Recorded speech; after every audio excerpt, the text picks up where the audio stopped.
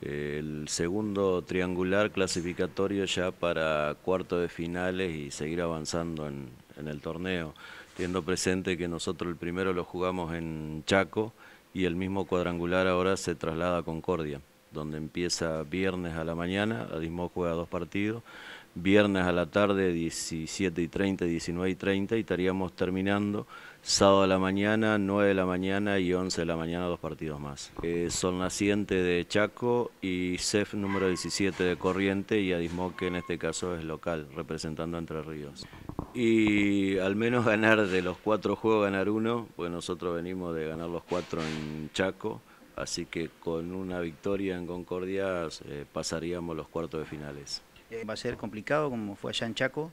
Lo que pasa es que hay 3 equipos, por eso vale aclarar a la gente que va a ser 2 partidos seguidos el viernes, vamos a jugar a las 9 y a las 11, porque al descender un equipo, perdón, al desaparecer Central Córdoba, se hacen triangulares. Entonces, para no hacer un viaje tan largo, la gente de Corriente de Chaco, jugamos 2 partidos con cada uno. Y nosotros vamos a arrancar el viernes jugando a las 9 y a las 11. Y bueno, esperemos que la gente nos acompañe porque vamos a necesitar el apoyo, porque es muy desgastante el torneo este.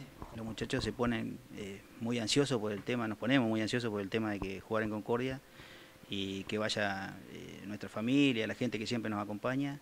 Y sí, la verdad que esperamos que nos salgan bien las cosas, tratar de ganar el torneo y para que la gente nos siga acompañando como hasta ahora. El equipo es muy parejo, si bien la competencia es muy pareja porque estábamos charlando y debe ser el triangular más parejo, donde se juntó segundo, tercero y cuarto de la temporada anterior, o sea que a priori los 3 equipos más fuertes se juntaron en la primera fase.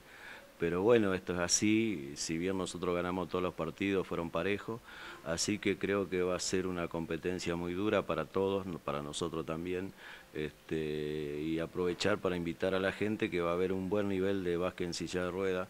Aquellos que nunca lo vieron sería bueno que se acerquen porque normalmente se sorprenden por el grado de competencia y el nivel y de exigencia que tienen los muchachos.